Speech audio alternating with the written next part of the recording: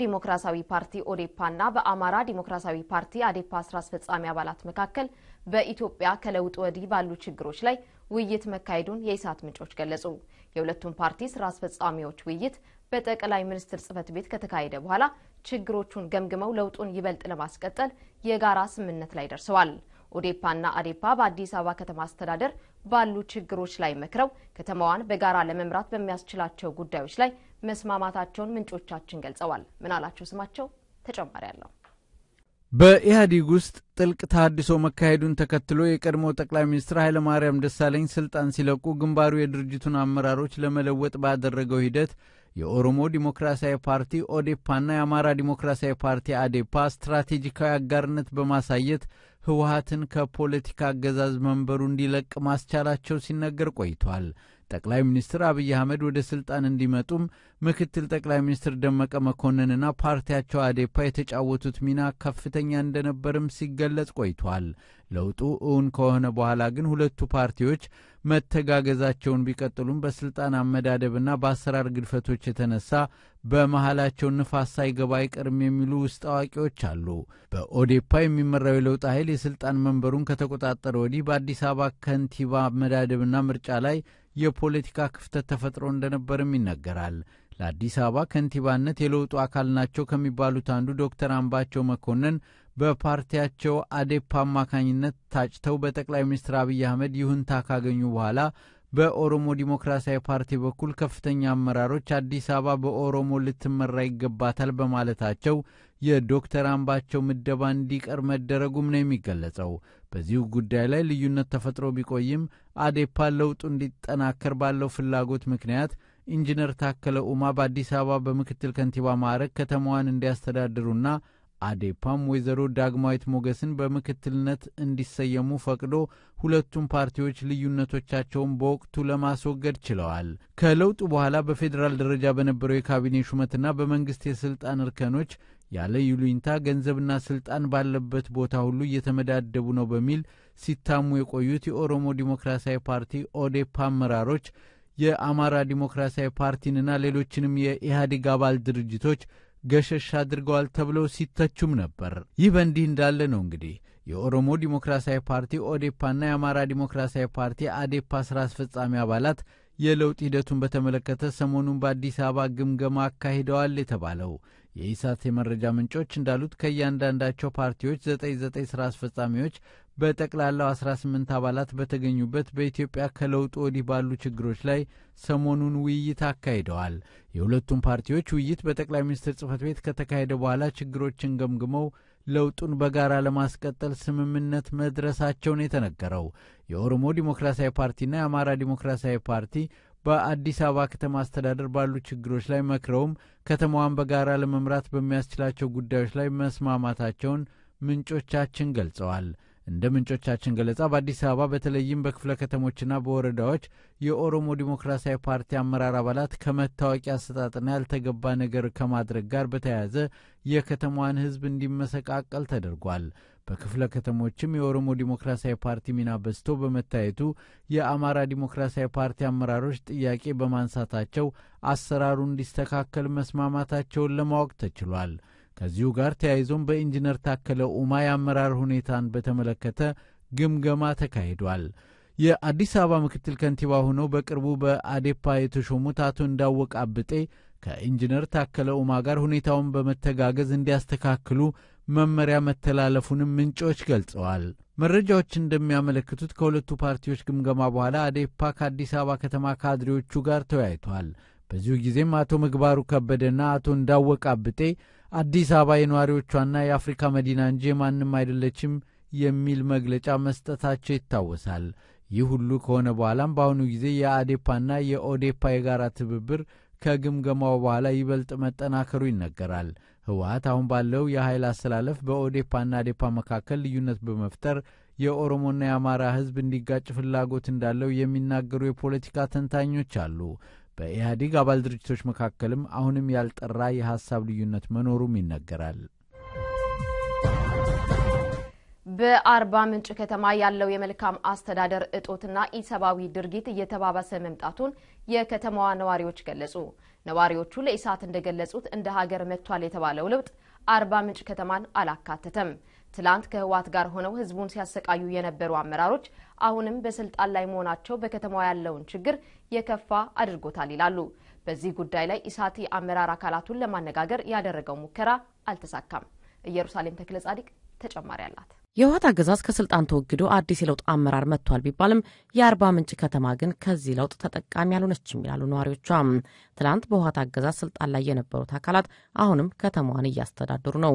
ነዋሪዎቹ እንደሚሉት ከሆነ እነዚህ አመራሮች በስልጣን ላይ መቆየታቸው ብቻ ሳይሆን ለከተማዋ ህዝብ ስጋትን ደቅነው የነበሩ አሰራሮችን ለመመለስ በመስራት ላይ መሆናቸው ደግሞ ችግሩን የከፋ አድርጎታል። አሁን ኢህአዴግ አለ እኛ ኢህአዴግን እናንተ ማን ናችሁና ነው ደግሞ ከዚህ በኋላ ብሎ አንድ ማምስን ለማጠናከር መቶ ሻንጎን ለማጠናከር እነኚህ ቀደም ብሎ የነበሩ የአሰራር ስልቶችን እንደገና በአዲስ መልክ እንቀጥላለን ብሎ ሲሆን አልተቀበላቸውም። አመራሩ እየሄደበት ያለውን ህግ ወጥ አሰራር መቃወም አይቻልም። የሚቃወም ካለ እጣ ፋንታው የከፋ ነው ብሏል ነዋሪዎቹ ለኢሳት። በዚህ ስብሰባ ላይ እየተናገሩ ያሉ ሰዎችን እየመረጡ እያሰሯቸው እያሰቃዩቸው ነው። ወጣቶችን በስብሰባ ላይ የተናገሩትን እያሳደዱ በዱላ እየተጠቀሱ ሽማግሌዎችን እየተጠቀሱ በአሁኑ ጊዜ በአርባ ምንጭ ወረዳ እስር ቤቱ ውስጥ ከ20 የማያንሱ ወጣቶች ታስረው ይገኛሉ። በግፍ የታሰሩ ሰዎች እንዳይፈቱ ደግሞ የምናጣራው ጉዳይ አለን በሚል የሚጠየቀው የጊዜ ቀጠሮ ዜጎችን የማሰቃያ መንገድ ሆኗል ብሏል። አርባ ምንጭ በሾክ የተከበበች ከተማ ሆናለች የሚሉት ነዋሪዎቿ እየደረሰባቸው ያለውን አስከፊ ችግር ለመንገር ቢፈልጉ እንኳን ስልጣን ላይ ካለው አካል የሚገኝ አንዳች ምላሽ የለም። አርባ ምንጭ ላይ መዘጋጃ ቤት ይሁን ከተማ አስተዳደር ይሁን ገብቶ እኮ አነጋግሮ ውጤት ማምጣት አይቻልም። አያነጋግሩም። ቢያነጋግሩም ውጤት የሚሰጡ ሁኔታ አይነት የለም ነው የምልሽ። አንድ ሆኖና ተከባብሮ የኖረን ህዝብ ለማለያየት የሚሰራው ኃይል ተው ሊባል ይገባዋል። በከተማዋ እየተባባሰ የመጣው የኑሮ ውድነት ካለው የመልካም አስተዳደርና የኢሰባዊ ድርጊት ጋር ተያይዞ የከተማዋን ችግር አሳሳቢ አድርጎታል። የከተማዋ ነዋሪዎች የሚያቀርቡት ጥያቄ አንድና አንድ ብቻ ነው።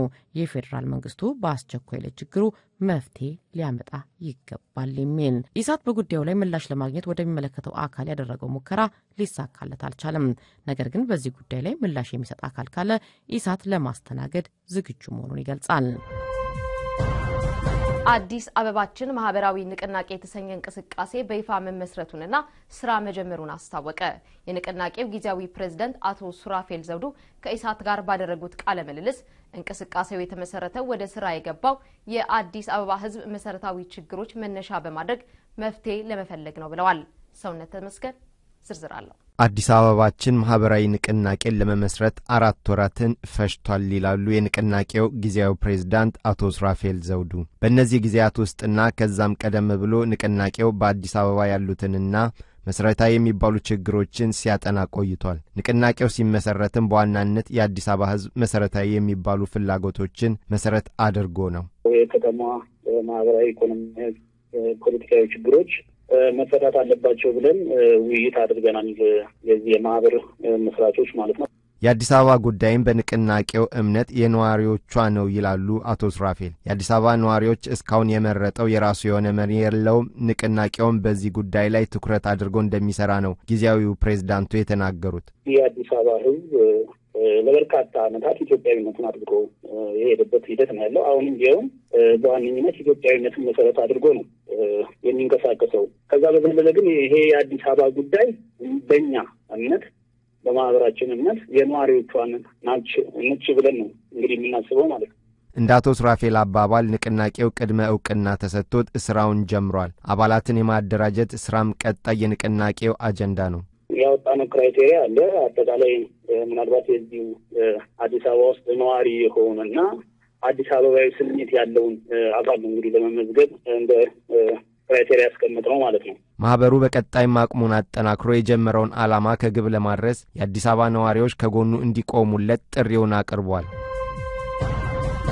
ለገቢና ለወጪ ንግድ አገልግሎት በሚሊዮን የሚቆጠር ዶላር ወስደውና ምርቶች ወደ ውጭ ልከው ገንዘቡን ወደ ሀገር ቤት ያልመለሱ 240 ድርጅቶች ብሔራዊ ባንክ መለየቱን ዋዜማ ሬዲዮ ዘገበ። ባለፉት 14 ዓመታት በርካታ አስመጪዎች የተለያዩ ምርቶችን እንዲያስመጡ ከተለያዩ ባንኮች የውጭ ምንዛሪ ተፈቅዶላቸው ነበር። ነገር ግን ምርቱን ሳያመጡ እንዲሁም ምርት ልከው ተመጣጣኝ የውጭ ምንዛሪ ሀገር ውስጥ ያስገቡ በመንግስት በተደረገ ጫና ከብሔራዊ ባንክ እገዳቸው ተነስቶላቸው ተጨማሪ ምንዛሪ መውሰዳቸው ተረጋግጧል። ዝርዝር አለን። ግርማ ደገፋ።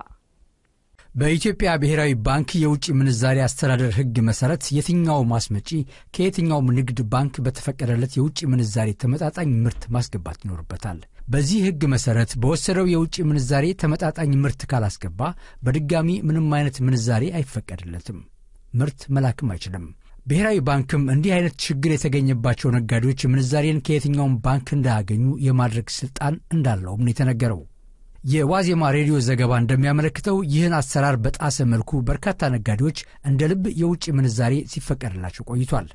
በዘገባው እንደተመለከተው ከባለስልጣናት ጋር በነበራቸው የጥቅም ትስስርና የልማት ፕሮጀክቶችን ከለላ በማድረግ እንዲሁም በሀገሪቱ በአቅርቦት ላይ የሚፈጠሩ ችግሮችን ለመፍታት በሚደረግ ጥረት የመፍትሄ አካል ሆነው በመቅረብ ከባንኮች ያለ ገደብ ምንዛሪ ሲወስዱ የነበሩ ድርጅቶች በርካታ ናቸው። በዚህ ድርጊት ውስጥ የ240 አስመጭና ላኪዎች ዝርዝር መታወቁም ነው የተገለጸው። ዋርካ ትሬዲንግ የተባለ ሰሊጥ ላኪ ኩባንያና አብዱል ሰመድ ቡና ላኪ ምርቶችን በላኩ ቁጥር በትንሹ ከ$1 ሚሊዮን በላይ ሀገር ውስጥ የሚያመጡ መሆናቸው ታውቋል። በመስፍን ኢንዱስትሪያል ኢንጂነሪንግ፣ መሶቦ ቢልዲንግ ማቴሪያል፣ አስገዶም አብርሃና ኤዜድ ፒኤልሲ እንዲሁም ጎላጎል ትሬዲንግ ብረትን ጨምሮ የተለያዩ ምርቶችን በተለያየ ጊዜ ለማምጣት ምንዛሬ ተፈቅዶላቸው ነገር ግን ምርቶቹ መምጣታቸው ሳይረጋገጥ እንደገና የውጭ ምንዛሬ ተጠቃሚ ሆነዋል። አይካ አዲስና ኢቹር የተባሉ የጨርቃጨርቅ ኩባንያዎች ደግሞ ጥሬ ዕቃ ለማምጣትና ምርት ሲልኩም ምንዛሬ ማስቀረታቸው በዝርዝሩ ላይ ተጠቅሷል። ሆኖም ሁሉም ኩባንያዎች ለዚህ ተግባራቸው ተመጣጣኝ እርምጃ አልተወሰደባቸውም። ኢትዮጵያ ባለፉት ዓመታት እስከ $11 ቢሊዮን ሕጋዊ ባልሆነ መልኩ ከሀገር ወጥቶ እንዲሸሽ የተደረገባት ሀገር መሆኗን ዓለም አቀፍ የፋይናንስ ወንጀል ጥናቶች እንደሚያመለክቱ ዋዜማ ዘግቧል። በመጨረሻም በኢትዮጵያ በቀይ ሽብር ጊዜ የሰብአዊ መብት ጥሰት የፈጸመ ኢትዮጵያዊ በተጭበረበረ መንገድ የአሜሪካን ዜግነት በማግኘቱ በቨርጂኒያ ፍርድ ቤት ጥፋተኛ ተባለ። መርጊያ ንጉሴ ሀብተየስ የተባለውና የ58 ዓመት ዕድሜ ያለው ኢትዮጵያዊ የሀገሪቱን ሕግ በመጻረር በኢትዮጵያ በቀይ ሽብር ጊዜ መሳተፉን ሳይገልጽ በሐሰት መረጃ የአሜሪካን ዜግነት አግኝቷል። ግለሰቡ ፍርድ ቤት ከቀረበ በኋላ ጥፋተኛነቱን በማመኑም ለመጪው ግንቦት የመጨረሻውን ፍርድ ሊያገኝ ቀጠሮው መያዙን ጀስቲስ ኒውስ ዘግቧል። ሰውነት ተመስገን ተጨማሪ ያለው።